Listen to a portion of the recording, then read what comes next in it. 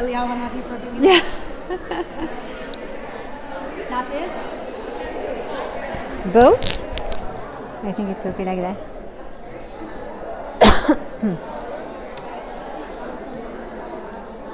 Hopefully I will not be too long.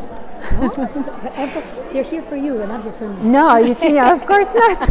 Oh my They're God. all here to hear you. I'm very, very happy to have you here. Thank you so much. Do you come there often? Yeah, we have a place here. We're here every 3 weeks, 4 weeks, 2 Oh, weeks. really? I knew that you had a place here because you said it in one conference that I saw, but I didn't know that you would come. All the time Oh, that's so here. nice. But we're in Miami Beach. This time we stayed in Bal Harbour. Bal Harbour. So nice here. You stayed in Blue Diamonds or something like that? Green My Diamond? apartment is in the Green Diamond. That's nice. This Shabbat, we're at the Altair. That's really Very nice. It's a very nice community. It's so beautiful. We ate at Kosh last night. Ah, that's I great. didn't eat today, Baruch Hashem. I said I have to zip my mouth. My husband. Ah, yes? We brought challahs and I made some little kiddush and little seudah shlishi for myself. Very basic. My husband went to shul and had a big feast. And then we're going to go out to Rostoko after this. Yeah, Beshvat Hashem. that's Thank you. Thank you, my zechut. My pleasure to be here. Thank you so much for being here. Everybody was so excited. I know that a lot of people didn't come because there's a lot of traffic. They're doing some kind of like fair over here. That's really not. Such balagan. It's a balagan, and they have a lot of space. They have parks and in the center of the island. They don't need to do it in the middle. It's crazy. I know. Even us, we ordered Uber Eats yesterday. I it took never. an hour and a half for our food to come from 10 minutes away. I know, it's crazy. A friend of mine, we were having dinner yesterday, Shabbat, at her house, and her Instacart never arrived, and she ordered it it was supposed to be there around 3. It never arrived. She said, "I'm sorry, I don't have any drinks." It's okay. I know we all understand when it's traffic. Don't expect Definitely, anything, you know? definitely. I'm sorry that I'm going to give you my bag. It's Roses okay? don't have a front or a back. That's what they say in our culture. Well, fashion. Flower doesn't have a front or a back. So now what? So now like. Oh, it's not my stove. It's not my stove. Comment est-ce qu'on fait? I'm going to try to. Thank you. Is it sticking on? You need help? I'm going to do it like that. Yeah, perfect. I'm just afraid that it's going to be. I'm going to do like that. Yeah. Otherwise, it's going to be.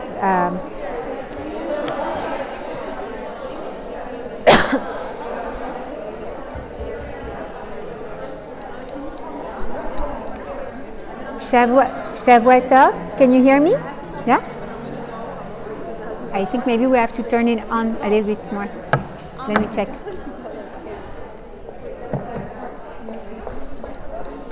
Ah ouais, non, attends.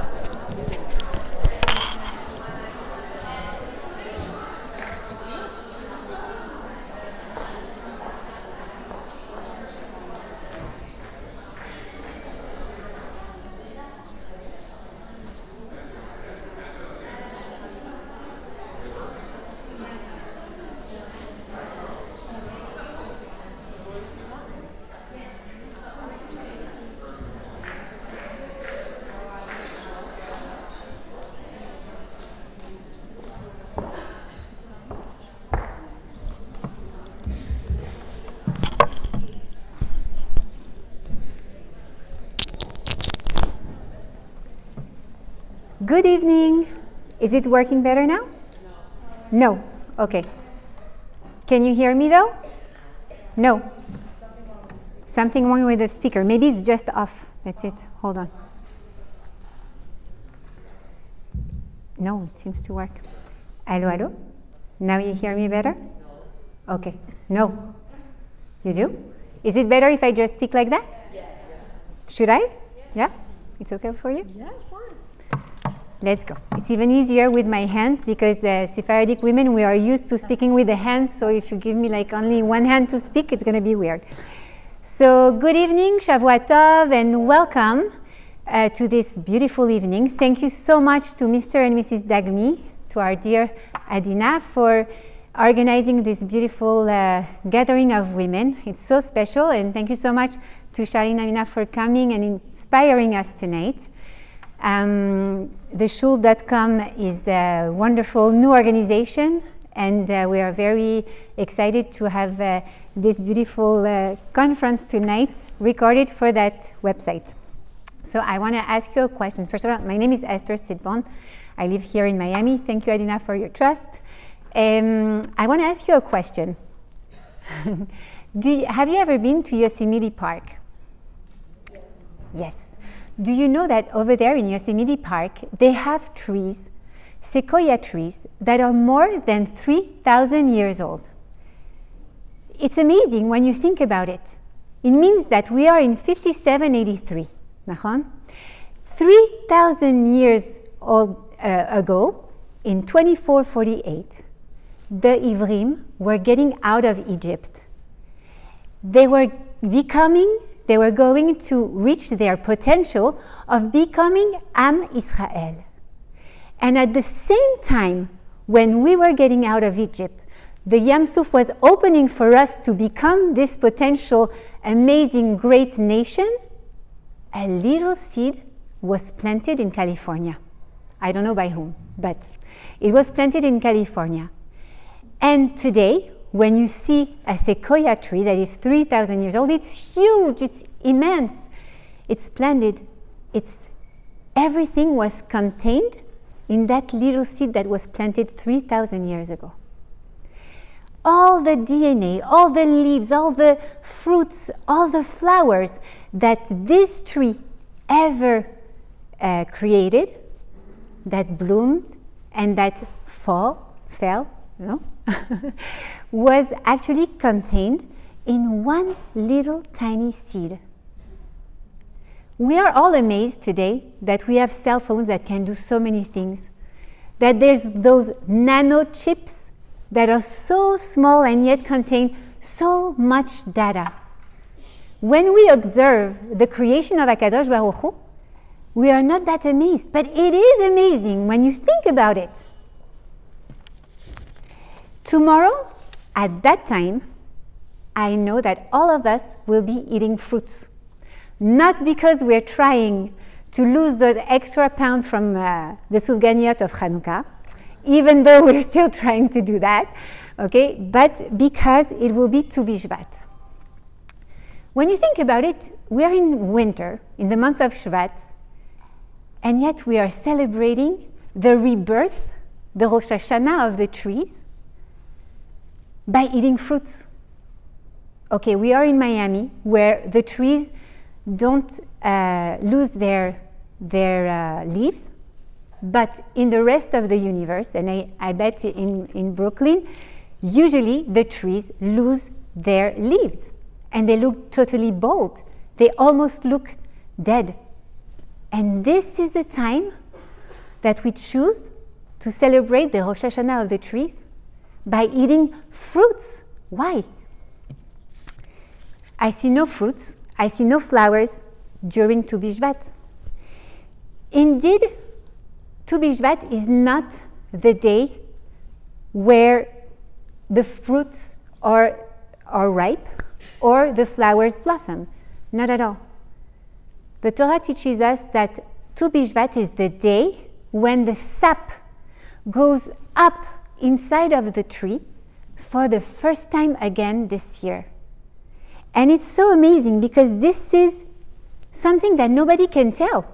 If you see a dead tree, a sleeping tree, let's say, a bald tree, under the snow, covered with the snow, and it is the day of Tu Bishvat, how can you imagine that inside of its trunk, life is actually coming back?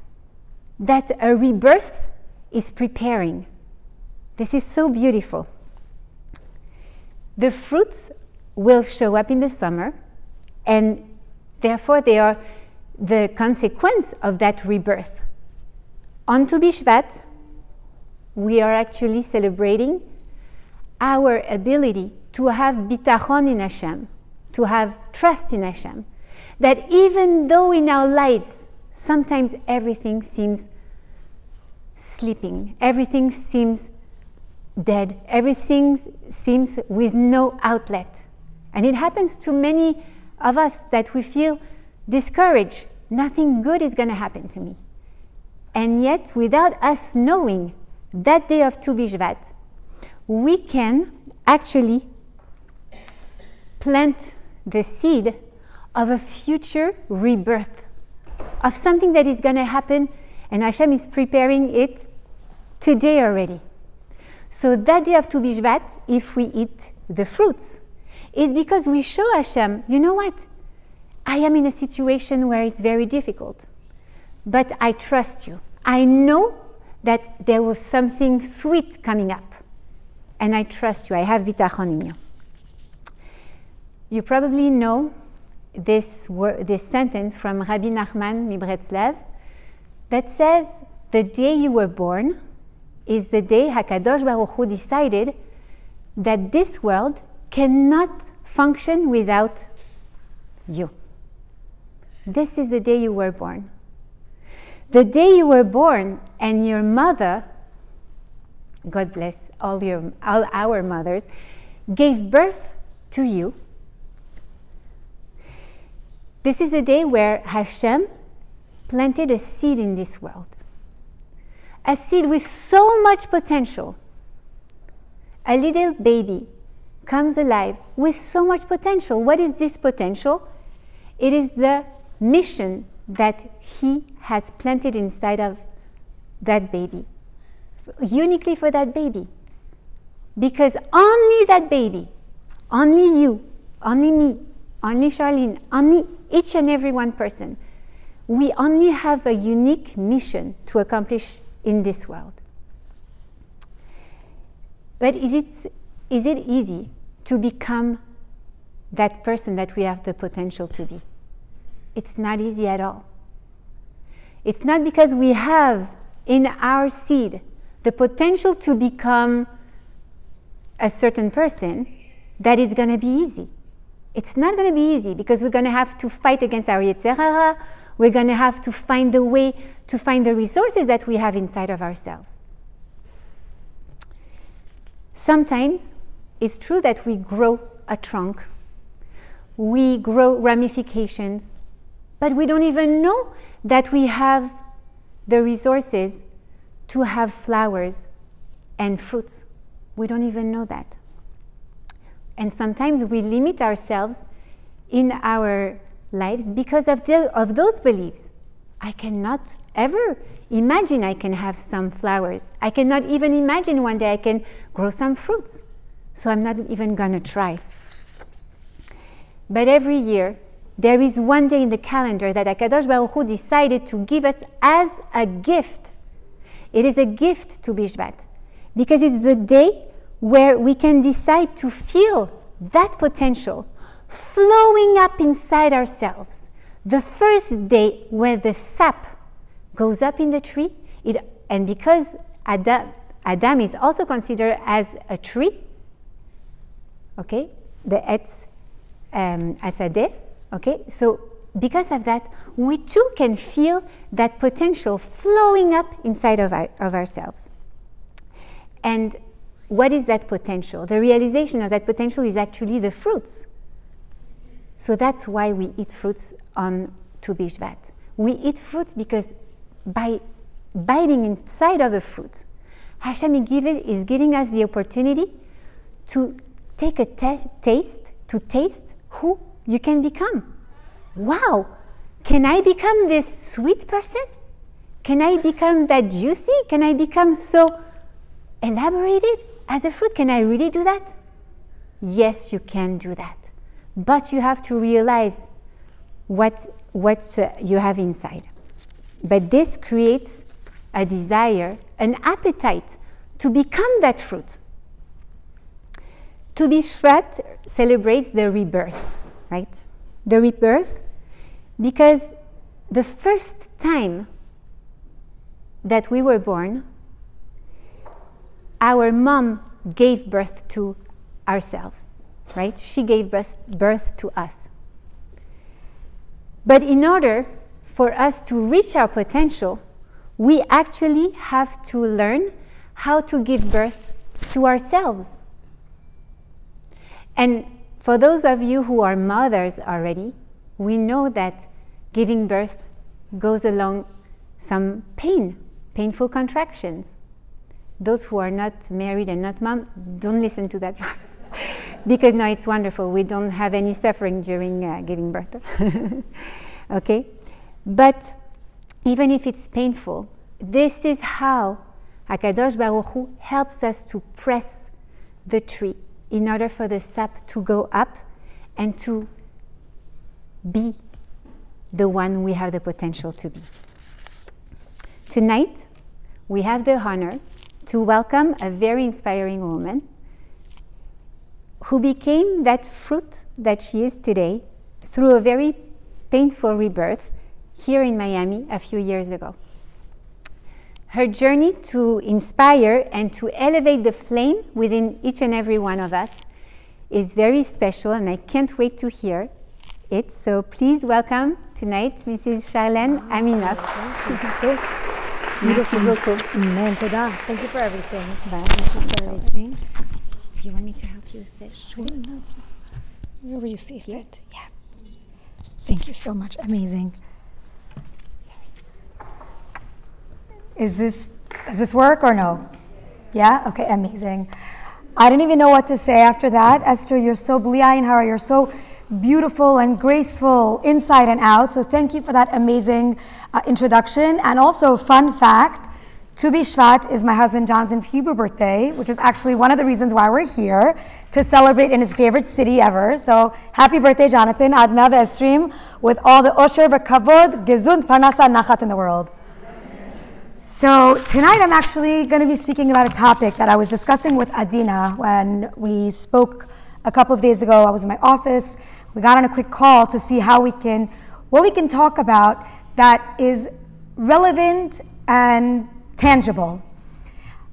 Every single woman in this room is going through their own personal galut. Every one of us, myself included. Nobody here lives a perfect life. Hopefully, Be'ezrat Hashem, sometimes we can feel like everything is perfect, but Lemaisa, truthfully, everyone is going through galut. It's because we have to feel that way until Mashiach comes. We can't have it all, so to speak, in this world, because this is not the world of emet. This is the alma de shikra. It's a world of lies. It's a world of confusion. Be'ezrat Hashem, when Mashiach comes, everything will make sense, and there, life will be perfect. But what can we do to pull ourselves out of our personal galut, as well as the galut that we're all experiencing collectively, as a whole? So today's parsha was actually something so beautiful. If any of you are part of my Nishmat army, by a show of hands, who is part of my Nishmat army? I love this. I love this. Okay, so we have, today was, Rachel, I know you are, for sure I know you are. So today is the actual day, Parshat Beshalach, is when Bnei Israel said Az Yashir and Nishmat Kol Chai for the first time, as they were crossing through the Yam Suf. So I feel like this topic of discussion comes in very handy right now, because what can we do to get Hashem to split the Yam Suf for us? What is it? What's the special magic formula to go through our own galut, to be redeemed from our Mitzrayim? So when you look at the story of Yetziat Mitzrayim, one common theme, common message throughout the entire topic of Yetziat Mitzrayim is Bizchut Nashim Tzidkaniot Nigalu Avotenu MeMitzrayim. It's because of the righteous women that Hashem freed us from slavery, that Hashem redeemed us from Egypt. Now, when did this sentence, this mantra, this women's march come about? It was at the time of the Korban Pesach. Hashem was shooting out all of the makot to the Mitzrim, and all of a sudden, what was it that merited us to get that beautiful that title of the Redeemers of Egypt? It was at the time of the Korban Pesach. The Korban Pesach was the men's job. They were the ones doing the physical labor. They were the ones putting in all the hard, arduous work, the sweat and the tears. It wasn't us. So why is it at that moment Hashem said, you, my daughters, you get to bring us out of Egypt. It's because of you. What did we really do? What was going on behind the scenes? On the front lines, the men were taking the Seh. The Seh was the god of the Mitzrim. Taking the Seh, capturing it, bringing it home, tying it to a bedpost, having it shout and scream for 4 days. Then they shechted it and slaughtered it, smearing its blood around our doorposts. How in the world did we get the title of the Redeemers at that point? Do you know what the women were doing at that time? Every woman that was witnessing the entire act of the Korban Pesach was panic-stricken. They were worried. They were freaking out, as they say. Totally anxious, wanting to micromanage, wanting to tell their husbands, don't do that. That's so dangerous. They'll kill all of us if they see this. Do you realize what you're doing? You're capturing their God. You can't do that. Or we would be a slave to our fears and our worries and our anxieties. We'd panic. We'd doubt Hashem. We'd question the ways of Hashem. That's what our knee-jerk reaction was, to do all of that. But instead, what did the women do? The women right then said, Hashem, we don't understand, but we trust you. And with that trust, they went and they built tambourines to be able to serve Hashem through drums and tambourines while they're crossing the Yam Suf. We had such basic faith in the ways of Hashem without understanding. It was choshech. It was mamash, literally darkness. It was dark, figuratively and literally. We had no way of seeing how are we getting out of this. We're slaves. We are enslaved to the Egyptians, Hashem. When is it going to end? Where are they going to draw the line and free us? Right then, when Hashem saw that the women, in the midst of their panic and worry and anxiety and fears and their need to micromanage and the need to tell their husbands, you're doing it wrong, we stopped and we turned to Hashem and we said, Hashem, we don't understand your ways, but we trust you. And because we showed Hashem our trust, we rose above our nature. We rose above our knee-jerk reaction, our comfort zone, and with that rising above, going against our teva, we were able to convince Hashem to go against his.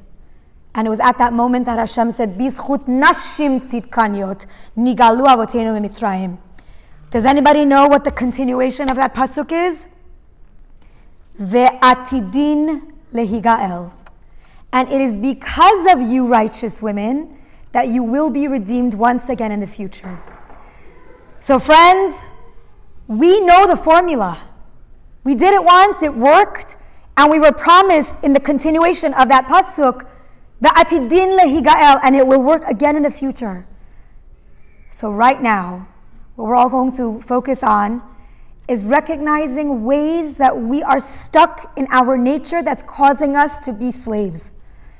It's holding us back from freedom. It's holding us back from Geula. It's holding us back from having our own personal splitting of the Yam Suf. We're all going to try so hard from now until Bezrat Hashem. Let's make a deadline. I like deadlines because I don't want to say do it forever because it's too commitment attached. We're not that great with commitments. But if I give everybody a deadline or like an end zone, this is the end goal, let's do it from now till Pesach. I'm not going to tell you how far away Pesach is because I don't want to cause panic. But let's do it from now. How many days? What is it? You knew the amount? What is it? Okay, don't say. We're going to get anxious. But from now until the first night of Pesach, when we actually sing Az Yashir and we talk about the Yam Suf, let's make a deadline. That's our deadline. From now until then, we all have homework, spiritual homework. What's our homework going to be? I'm going to give you guys a few examples and I'm going to share some personal stories of people in my life that rose above and went against their nature and they saw Yeshuot. I'm going to actually start with this amazing story about my mother. My mother was diagnosed with non-Hodgkin's lymphoma 12 years ago. She was diagnosed with lymphoma on the heels of Gali's drowning. My daughter Gali is Baruch Hashem, Chazdei Hashem. Today she's a beautiful 14-year-old spoiled brat. But if you know anything about my story, you'll know that I became frum as a result of my daughter Gali falling into the pool at my home right over here on 47th and Collins, the Green Diamond. I lived there half the year. Gali fell into the pool while my nanny was watching her, and she actually completely drowned. She didn't almost drown, she drowned. She was in cardiac arrest. Her neshama had left her body. Her body was blue. Her nails were purple. Her eyes wide open. And then Gali's hero daddy, who has been in Hatzalah for 31 years, resuscitated her while her panic-stricken and anxious, screaming, crying mommy promised Hashem to rise above my nature and to go against what I was doing, to put away my bathing suits, to give away my clothes that were not sniut, stop wearing all my unsniut clothing, and to finally, ultimately cover my hair.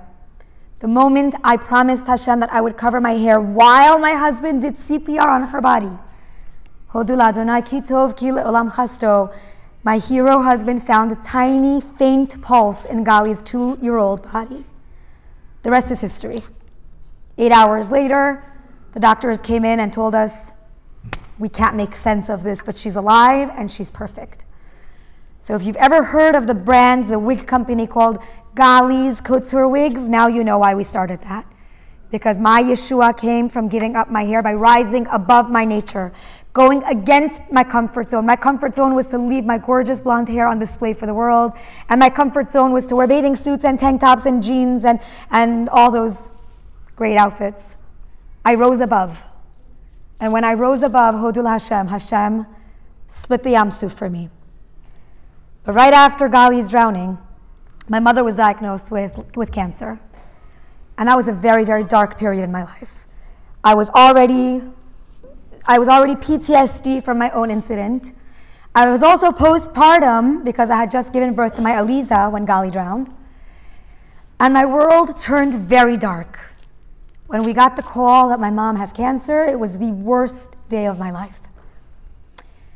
My mom had a dream Friday night that she's a patient in a hospital and she's on a hospital bed about to undergo surgery. And in her dream, her father, who had died many, many years prior, opened the door of the operating room, and he was wearing a mask. And he lowered his mask, and he looked at my mother, and he said in the dream, called out her name, check the left side of your body. Check the left side of your body. Check the left side of your body. My grandfather said this 3 times. We know that when a person passes away and goes to Olam Haba, they're not privileged to always come in a dream and give over messages. It's very rare to have them come over and give a message from the other side. Many times you'll just see them in a dream and they're smiling or they're sitting far away, or you'll be able to hug them, but they don't really speak. And the reason for that is because in order for a person who's passed on to be able to come back to this world and give over a message, they need to give up a lot of their zechuyot. They need to go to Hashem and say, listen, I have to go and fulfill a mission back on earth, but I'm going to do it via dream. Can I pay for it with the following? And they wheel and deal, and if they're worthy, Hashem will agree. And then they can come over and give over a message. So my grandfather was, alav shalom, a humongous tzaddik. So he was able to give over this message. And my mother woke up Shabbat morning, terrified. She didn't know what was going on, and she didn't know should she start to examine herself, but it was Shabbat. She didn't want to ruin the Oneg Shabbat. She decided she's going to wait until Shabbat goes out. As soon as we did Havdalah, we were all at her house for Shabbat. We made Havdalah, and my mom quietly ran upstairs to her bedroom. And as soon as she got upstairs, she began to do an exam. She couldn't find anything. She couldn't feel anything. And then she pushes her hair over her left side, and she sees in the mirror something sticking out of the left side of her neck.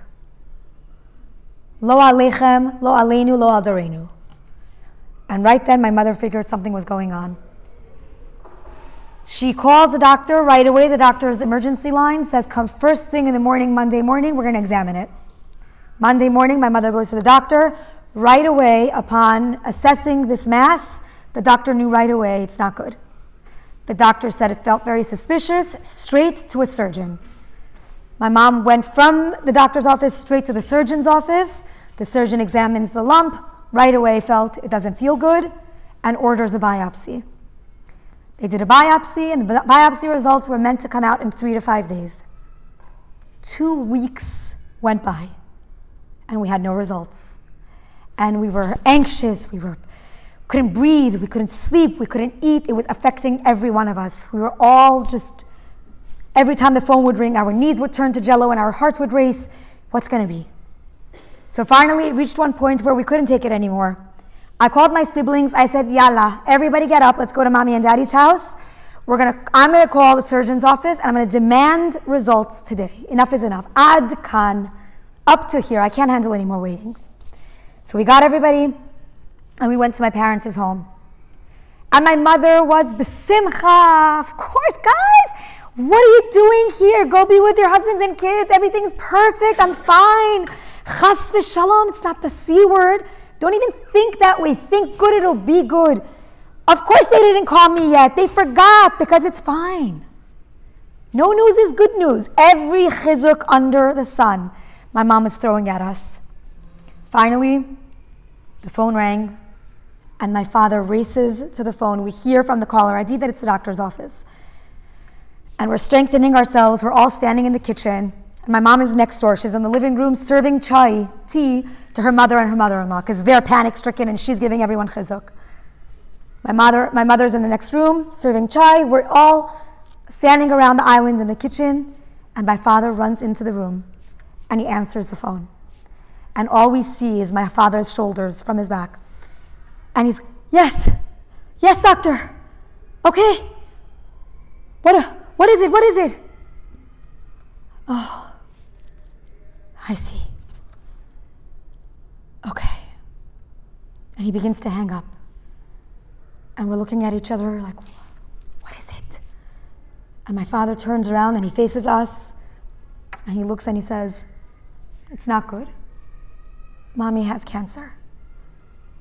And we all threw ourselves on the floor of her kitchen and started screaming and sobbing and banging and throbbing and no, Hashem! I will never forget the way my mother's cold granite floor felt against my face. My world was ending. Right then, as my mother hears the commotion in her kitchen, she comes into the kitchen, looks at us with her hands on her hips and says, what on earth are you guys doing? Chas v'shalom that you should be complaining. We're Persian. And my mother says in Farsi, are you allowed to do nashokri? Are you allowed to complain to Hashem? Chas v'shalom. Absolutely not. Who's greater, Hashem or cancer? Guys, it's just cancer. Get up. Get off the floor. Hold my hands. Let's dance. Let's dance and say, thank you, Hashem. It's just cancer. And I thought to myself, Mommy, are you okay? Mommy, did you hear what the doctor said? Mommy, it's not benign, it's malignant. I heard what the doctor said. I was on the other line. It's just cancer. If you complain, chas v'shalom, Hashem will give you more reasons to complain. If you thank Hashem when you're in a dark place, Hashem will give you more reasons to thank Him. Right now, all of you get up and dance with me. She took her wailing, grieving, mourning children and husband off the floor. She picked us up and she caused us to dance around her island. If someone were looking on, they would think it's Simchat Torah and we're doing hakafot. Nope. We were dancing because Mommy had cancer. 2 weeks later, we had the appointment with the top oncologist team at Sloan. And I'm sitting in the waiting room with my tears-soaked and torn Tehillim, and I'm crying my eyes out, and I don't know how to hold myself back. I'm just pouring out my neshama, and I'm crying, and the doors swing open, and out walks my mom and my father with her team of doctors, and she looks at all of us, and she says, remember this. When you thank Hashem, when He puts a challenge in front of you, I promise you, you will have many, many more reasons to thank Him. Don't ever complain. Don't ever do nashokri. Hashem is bigger than all of your problems. And with that, my mother instilled in all of us the greatest lesson we've ever been taught. Instead of joining us on the floor of her kitchen in misery and in tears and in grief, my mother rose above her nature. She wanted to cry. She wanted to complain. She wanted to say, Hashem, what? she rose above. And by her rising above, she pulled all of her children and her husband out of their Mitzrayim and hers. Hodul Hashem, she's Baruch Hashem, she's doing well. We're still waiting for the cure for cancer or Mashiach. Whichever comes first, we gladly accept. But Hodul Hashem, my mom is doing well. And now she has become the spokesperson for non-Hodgkin's lymphoma. It should be a defunct disease. It should no longer be in the world. But now anybody who's diagnosed, they come and they meet with my mother and she teaches them exactly what to do, and she gets them up and she makes them dance. She makes them dance just like she did with her children, and that is her method of operation. That is her medicine. Right?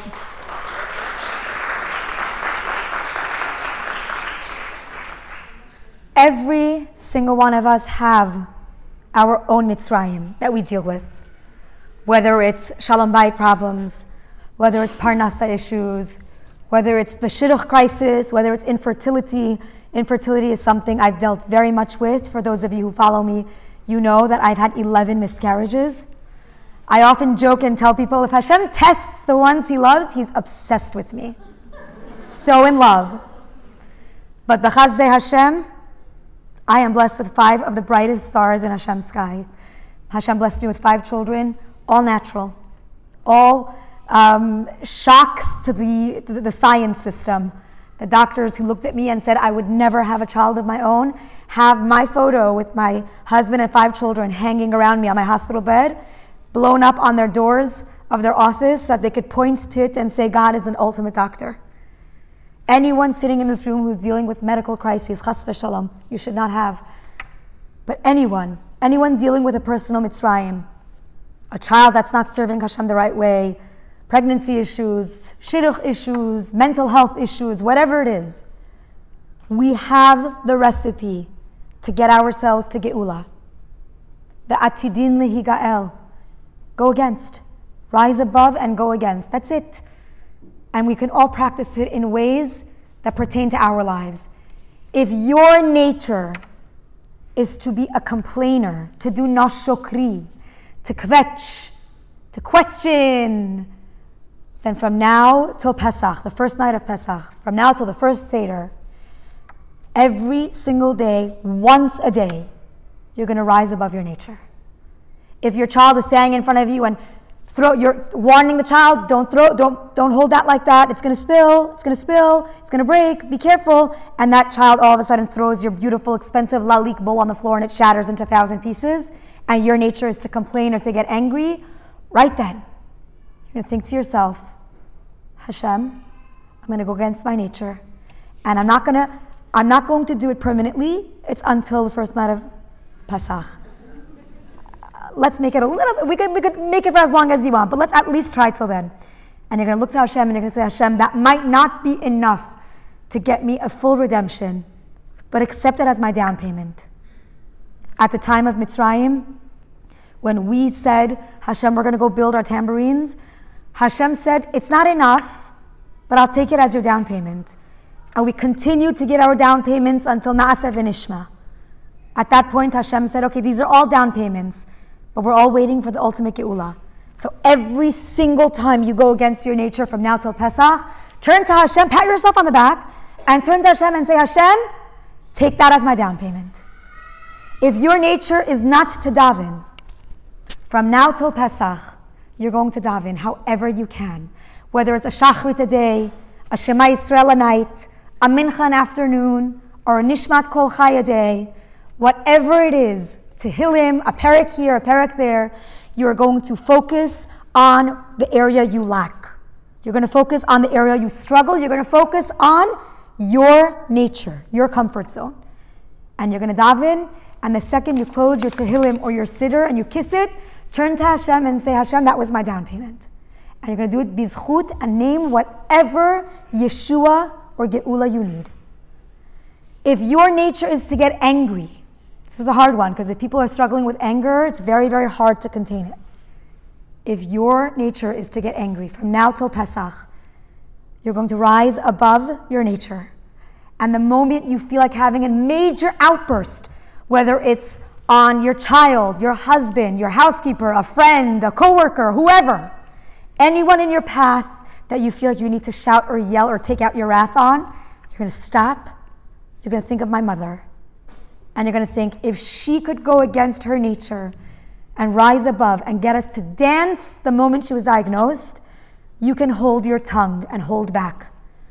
And you're going to say, instead of yelling and cursing and throwing, you're going to take a deep breath, and you're going to count to 10, and you're going to look at that incident and say, Hashem, that's my down payment. No response. If your nature is to speak Lashon Hara, from now till Pesach, the moment you're about to spill that juicy gossip, hold yourself back and say, Hashem, I'm going to zip it, and you are going to bless me with X, Y, and Z because this is my down payment. As long as the second night of Pesach, you don't tell everybody all those things you held back for the past 60 days. We had an incident with my family. In my home, we have Shmirat HaLashon hours. Every person takes on 3 hours a day of no speaking Lashon Hara so that we can conclude the entire 24-hour period with nobody speaking Lashon Hara. So it's beautiful. So the first week that we did this, I took upon myself the hardest hours. I took upon myself 9 p.m. till midnight because that's when I'm catching up with everybody. I'm on the phone, This is going back already 14, 15 years ago. So of course, 9:01, I would hear or find out the juiciest Lashon Hara in the world. And I would pick up my phone about to call people, my mom, my sister, my best friend. And I'd call them like, yeah, what's up? I'm like, oh shoot, call me in 3 hours. And then you know what? Baruch Hashem, a lot of the times when they would call back or I would remember, you wouldn't feel the need to say it. Sometimes I wasn't so strong, but other times I was able to hold back. Everyone has that nature that we can hold back against. If your nature is to be grumpy, from now till Pesach, you're going to fake it till you make it. You're going to be besimcha. Once a day, you're going to put on a song and you're going to dance to Hashem, just because. It's so liberating. You have no idea. If you're in a bad mood, the best thing to do is to put on music and to dance. There's something to it. That's, in fact, Yosef HaTzadik was known as Ish Matzliach. He was the most successful Matzliach man in all of Tanakh. What did he do? It says Yosef HaTzadik, every time, I see women nodding in the back, they probably know the story. Every single time Yosef HaTzadik was faced with a challenge, especially with Potiphar's wife, and he resisted, he would dance. He would dance like, yes, Hashem, I did it, I danced. He would dance, and that would get him out of his funk, the bad mood that he could have fallen into because of all the pressures and all the tension, and that dancing created more mazal for him. So if you're in a funk, if you're in a bad mood, you're going to dance from now till Pesach, and you're going to see so much more bracha comes to you. Now I'm going to conclude with a story from my brother-in-law. Now this is kind of hot off the press. It's a new-ish story in my life. I've only said it about once or twice before. But it's a story of truly going against nature, and just by witnessing that even in the darkest times, when we think Hashem is chas v'shalom out to get us, we think we're really slaves, we think we're in Choshech Mitzrayim, we think the world is a dark, horrible place. When you trust Hashem and you go against your nature, Hashem will show you your Geula, your personal Yeshuot and Geula. We had a challenging year last year. It was a year that we really became a lot closer to Hashem, and not through simcha, through pain. We had the year start off with losing my father-in-law. It was actually last June, July. We were here in Miami when the Surfside building collapsed.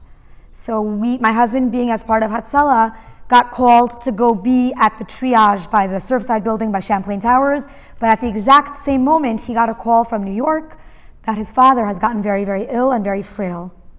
So he didn't know where to go. We asked a Rav. The Rav said, Kibbut Av V'Em always comes first.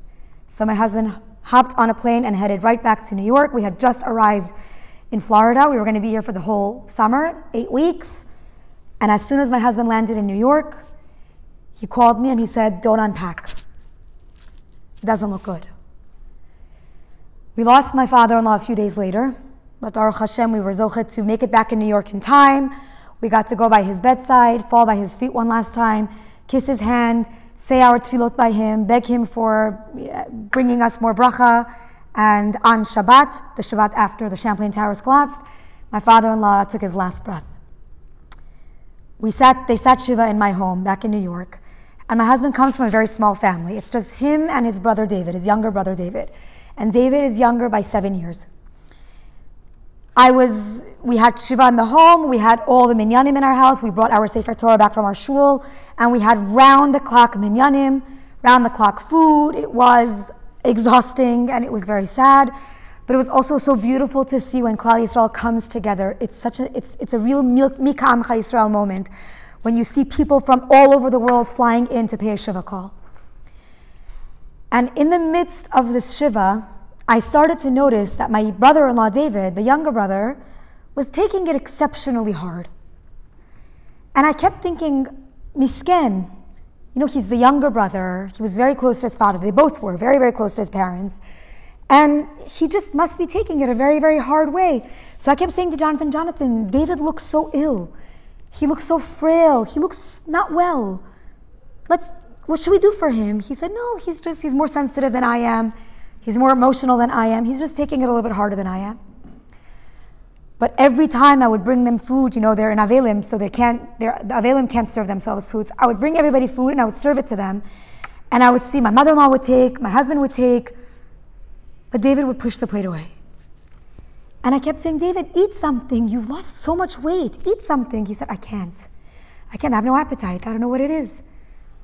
And slowly throughout the Shiva, he lost more and more weight. And at the tail end, I noticed his skin was beginning to turn yellow. And I got very worried. So I called my mother-in-law and my sister-in-law into the room, and I said, guys, I'm worried about David. Something's going on with him, and I think it's a little beyond just the standard mourning and Shiva. So my sister-in-law came and said, you know what, he doesn't eat anything at home. I don't know what to do. He's very down. He's very weak. He's very sleepy. I don't know what's going on with him. So we called some doctors. Baruch Hashem, we got him an appointment the day after Shiva to go to the doctor. Now, this is already right around the time of, we were approaching Elul. It was in the month of Elul. And David went to the doctor, and the doctor said, well, we need to order a few MRIs and CAT scans. Let's see what's going on.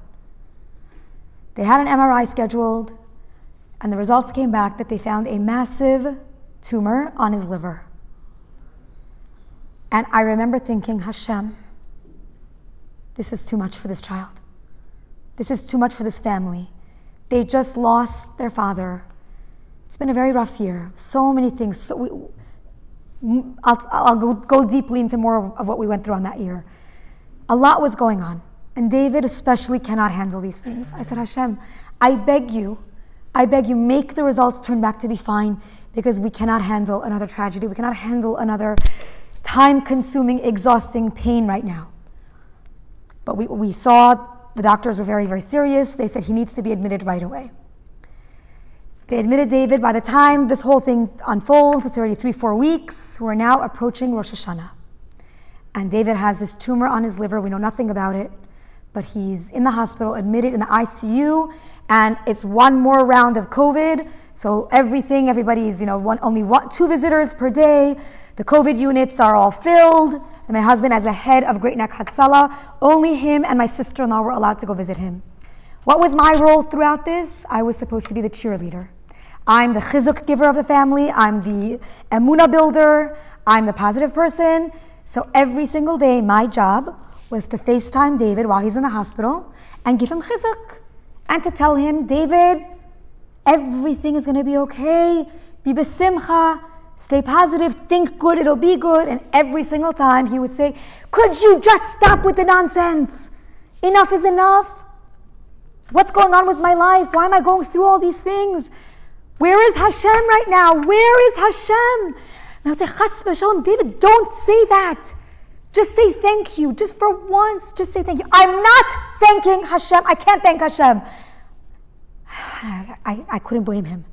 So every day I would FaceTime him, and I would read another story from the Daily Chizuk. He was admitted for a while. And finally, it was the day before Rosh Hashanah, and he was devastated. He said, how am I going to thank Hashem? I'm spending Rosh Hashanah in the hospital. This is where Hashem wants me to experience my Yom Hadin. And I explained, I said, David, you are exactly where you're supposed to be, and Hashem is the author of your pain. He knows that you're going to accomplish the highest levels in the ICU unit at North Shore Hospital instead of in the shul or at your home. Just please, one thank you to Hashem. Absolutely not, I'm not thanking Hashem. And he hung up. Aseret made teshuvah. He was still in the hospital. Finally, Baruch Hashem, we get a phone call. One day, it was the Sunday between Rosh Hashanah and Yom Kippur. We get the phone call, Mr. and Mrs. Aminoff. We have the results of David Aminoff here. You're very, very lucky. Thank God. The tumor is benign. So we started singing, thank you Hashem, Hodu Ladonai Kitov Kil Olam Chazdo. Thank you, thank you, thank you. I said, have you told David yet? They said, no, we're on our way now. So I said, let me call him. So we call David, and David's on FaceTime once again. I said, David, how are you feeling? How do you expect me to feel? It's the worst day ever. I'm starving, the food is disgusting, I can't take anything, I hate it here, I want to come home, what's happening with my life? I said, David, hold on 1 second. His wife was calling me on the other line, she got the news too. I said, Alana, Mazal Tov on the good news. Said, okay, Shar, I have a crazy situation going on right now. David's in a really, really bad mood. I want to go tell him in person what the news is with the doctors. But my daughters have an appointment at DeFranco Spagnolo Salon on Middle Neck Road to get their haircuts. I don't know what to do. I was like, and I get it, like I'm a girl. I know, haircuts are important. You get the head stylist at DeFranco, you never say no. You get whatever time slot they're going to give you. I said, okay, so do you want me to take your girls for haircuts? She's like, maybe. Hold on, he's calling me again. You know what? No, forget it. I'm just going to cancel their appointments. It was September 13th. I'm just going to cancel their appointments. Let me take food to David. He's going to shecht all the nurses, and let me give him the good news that he does not have cancer. I said, good. You go, bring your girls to me. I'll take care of them. So my sister-in-law, Alana, brings over Rachel and Louie to my house. And they're hanging out in my kitchen, we're eating, we're feasting, we're having the best time. And all of a sudden, my husband's phone and walkie-talkie and the house phone start ringing and buzzing and beeping. And they call, H-base to Q100, H-base to Q100. And my husband picks up the phone and they say, yes. MCI incident on Middle Neck Road, we need all hands on deck. Dispatch all the buses, all the units. We need Queens, we need Far Rockaway, we need Five Towns. Everybody come to Great Neck. MCI incident on Middle Neck Road. So my husband grabs all of his stuff and he's calling all of the guys, dispatching them all to the scene, and they leave. And I have Rachel and Lily, my nieces, sitting in front of me, having food. We're having a wonderful time. My husband is out saving the world. All of a sudden, my husband calls me and he says, look at your phone right now. And he sends me videos and pictures. You guys can actually Google it right now and you'll see, or Google it afterwards and you'll see what I'm talking about. DeFranco Spagnolo Salon is on Middle Neck Road. A woman driving a massive expedition had a seizure while driving, and the car, 92 miles per hour, smashed into DeFranco Salon. The first 2 seats in front of the windows at DeFranco were empty. That's where the children get their haircuts. I called David. My whole body is goosebumps as I'm thinking about this. I called my brother-in-law David with Alana by his side. I said, David, Alana, do you guys want to know why this whole nightmare unfolded? David, do you want to know why Hashem did all of this to you?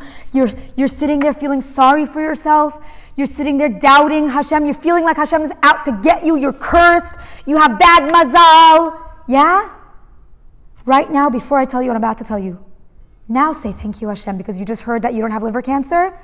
Now say thank you, Hashem. Thank you, Hashem. Thank you, Hashem. I said, now one more time, I want you to thank Hashem for something else. Say, thank you, Hashem, it wasn't my children. He said, what? I said, say it. Thank you, Hashem, it wasn't my children. Shar, what are you talking about? I said, check your WhatsApp right now. I'm forwarding videos to you from Jonathan right now. So he's looking at his WhatsApp, and I forward all the videos that Jonathan is sending me. It was a mass casualty incident. There was blood all across the entire floor area of DeFranco, all over Lo Aleinu. We should never know such a scene. It looked like a bloodbath. You know who wasn't at DeFranco salon? Rachel and Lily Aminoff. Because Hashem in his infinite wisdom knew that he should give David such a harsh and difficult galut, very temporarily, because had David not been in the hospital, had he not had those horrible experiences and all that drama and those terrible nurses and the worst food and the horrible jello and all that, his daughters would not be here. So, ladies, every single time something happens in our lives, it is l'tova. It is for your own good. How and when we are privileged to see that, up to Hashem. What's our job? Our job is not to understand the ways of Hashem. Our job is to trust the ways of Hashem. And that's it. If we can get ourselves to say thank you when it is so dark outside, Hashem will dispel the darkness with so much light. If we can get ourselves to rise above and to dance in the face of fear and tragedy, Lo Aleinu, Hashem will give us reasons to dance. If we can force ourselves to dance at the time of pain, or to sing Shira to Hashem when we're sad, or to hold back our tongue when we want to say Lashon Hara, or to say thank you when we want to complain, or to give a hug instead of a patch, we have just fulfilled the formula of the Atidin Lehigael. We have just tapped into the secret of how to yank ourselves out of Galut. We're all in this together. And I can promise you that Mashiach is right around the corner. It's a really long corner, but he's right around the corner. And all we need to do is to get ourselves to rise above. And the next time you are faced with anything that looks dark, anything that doesn't make sense, anything that causes you fear, anything that causes you panic, anything that makes you want to cry or kvetch or complain or shout, think of me. Rise above, go against your nature, do exactly what we discussed, and then turn to Hashem and say, that's my down payment, Hashem. Now please bless me with, and right then you have created an 8 ratzon for yourself. Daven your heart out. Daven for any person in your life, daven for yourself, daven for those who you know need Yeshua, daven for whatever it is you need. And Be'ezrat Hashem, Hashem should bless you with it, beruchniut and begashmiut, be'olam hazeh and be'olam haba, on a silver platter. Thank you so much, ladies. Thank you. Thank you so much. It should be a Shavua Tov. You should all have all of the brachot you want and you need from life without having to endure the darkness that comes beforehand. Thank you so much for having me.